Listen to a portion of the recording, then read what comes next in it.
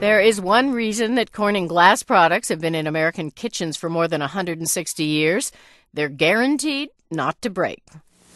Until Corning invented Corel livingware, no dishes that was so much like China could take everyday pounding.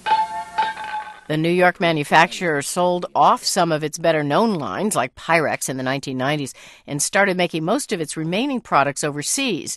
But Emma Jacobs reports it is one company that's doing well by reinventing itself while still making some of the toughest glass in the world. The shift change whistle still sounds 4 times a day in Corning, New York.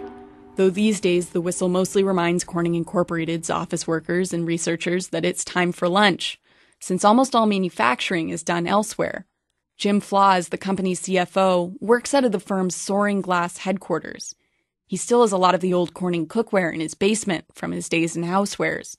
But he says even Corningware was a product of the company's longtime investments in research in Corning. We spent money on R&D, and the people at the top of the company would talk about it almost as if it was a religion.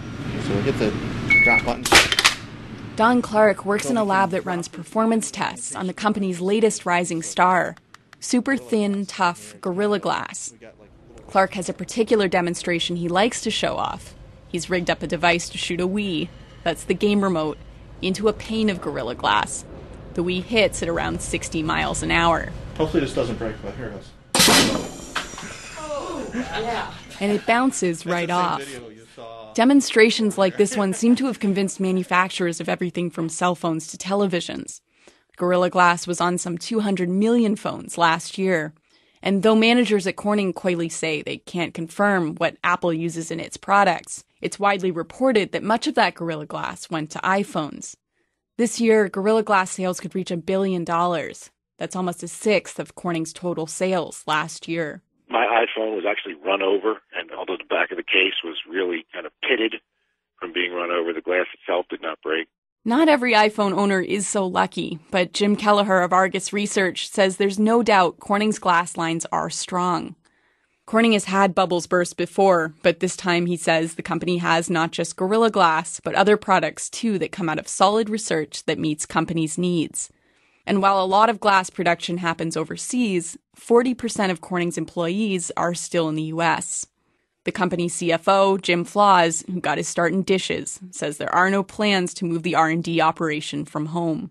He says the benefits of having Corning's technical resources concentrated here outweigh any costs.